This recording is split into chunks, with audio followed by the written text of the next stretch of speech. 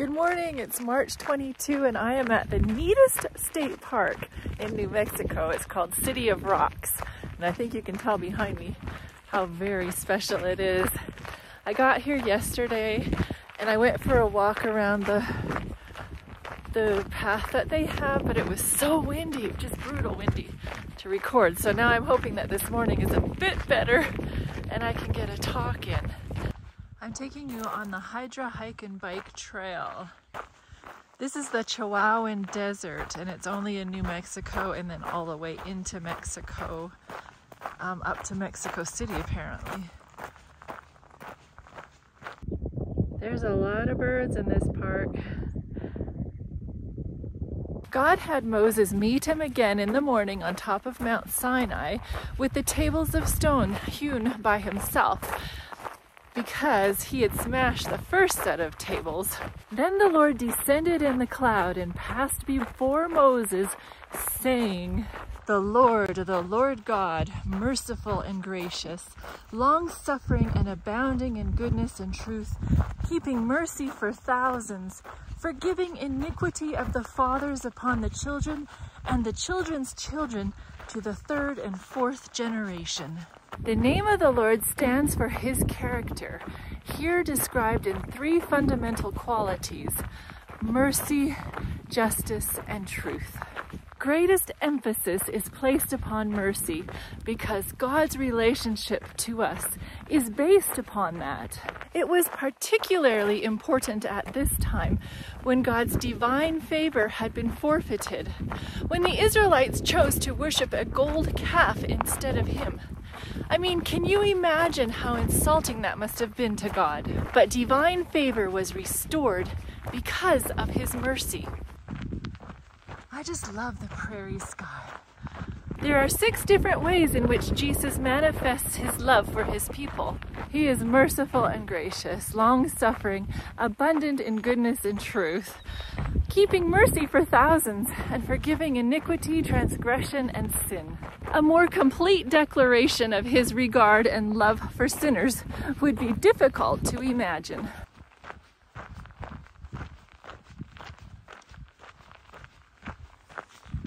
When the Lord revealed himself to Moses in the burning bush, he declared himself to be the I Am, or the self-existent one, thus declaring a distinct difference between him and all other gods. In the present state of Israel's sorrow and subdued spirit, something additional was needed to impart hope and assurance. Of itself, the law could not be merciful and gracious. Its sole purpose was upon rectitude. In the revelation of the character of God to Moses, Sinai not only proclaims the divine law, but divine grace. This fact proves unfounded the popular notion that Sinai stands for justice, but not mercy.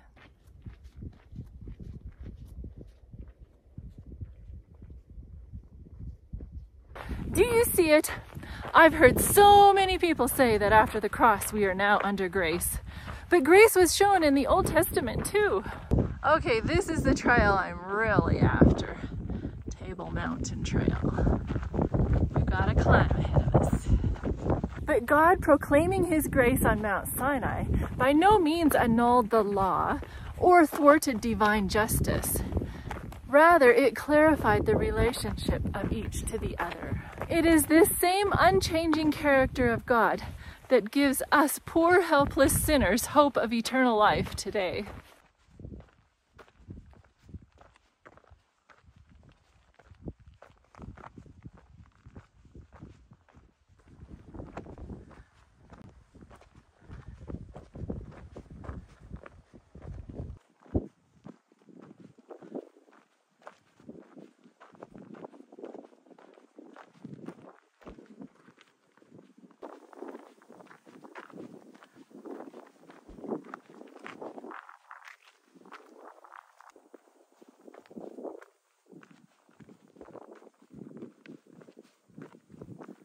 And so remember that God is mercy and justice and truth, inasmuch as there can be no trust in one who is not true. God qualifies for our trust by being abundant in truth. Truth lies at the root of moral character. It is precise opposite of hypocrisy.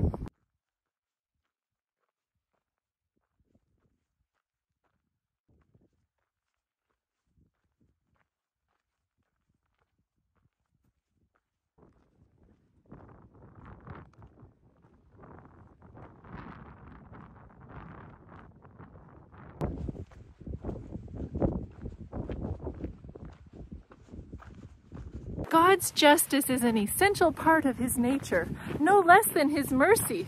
Without it, God could not be God.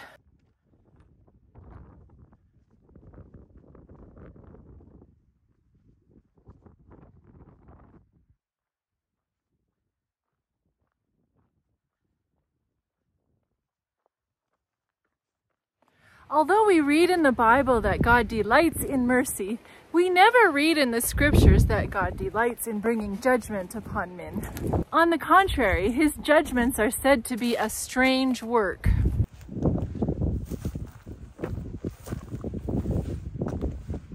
Boulder hopping.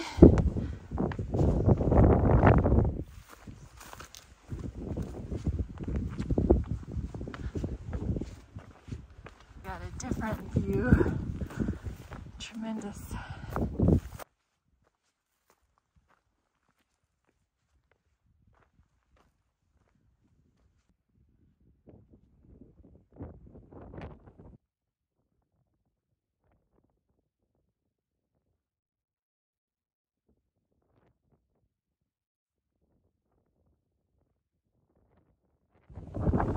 Campground way down there.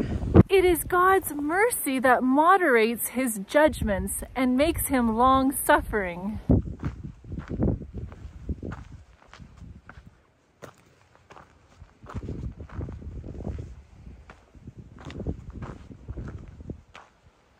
When the Lord must punish us for our sins, he does it in love, for our own good, not in anger.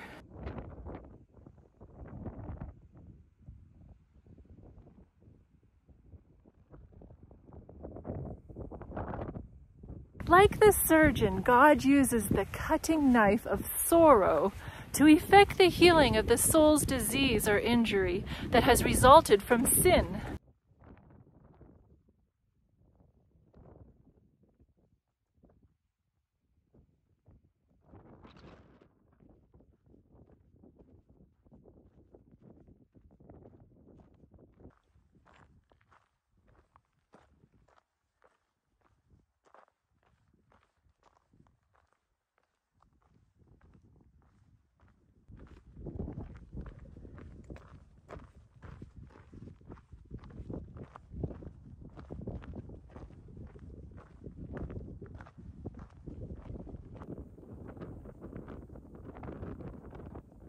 Probably don't want to be stepping on those guys.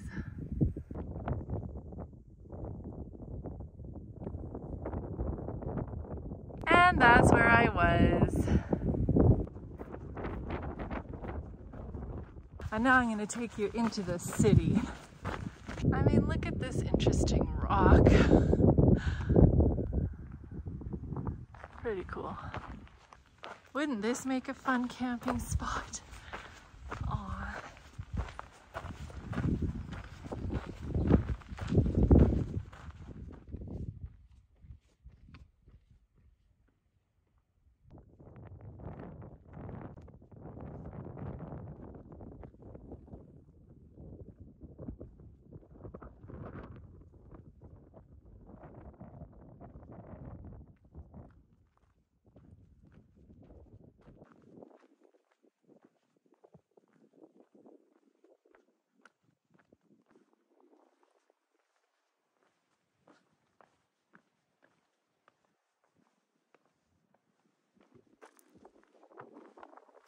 Isn't this just so neat? And other having to battle for the win for my talk, it's a 5 out of 5, and it was a 6-mile trek.